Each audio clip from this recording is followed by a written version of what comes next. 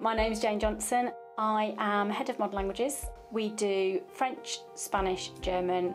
We also do Latin and they also do Greek. Obviously, we're teaching girls right up to Key Stage 5. I think having the ability to learn independently is quite key. You can never learn enough in a classroom. FlashAcademy is something that we are using to build on a flipped learning kind of ethos.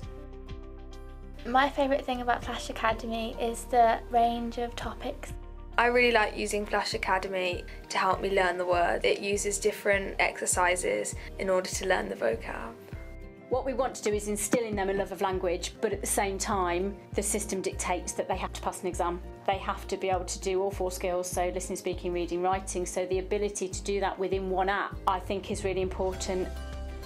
I like to use FlashAcademy at home because it's kind of a passive way of revising without realising that you're revising. I find it challenging, but it also helps you to, it motivates you to learn the words too, so that you can get higher scores.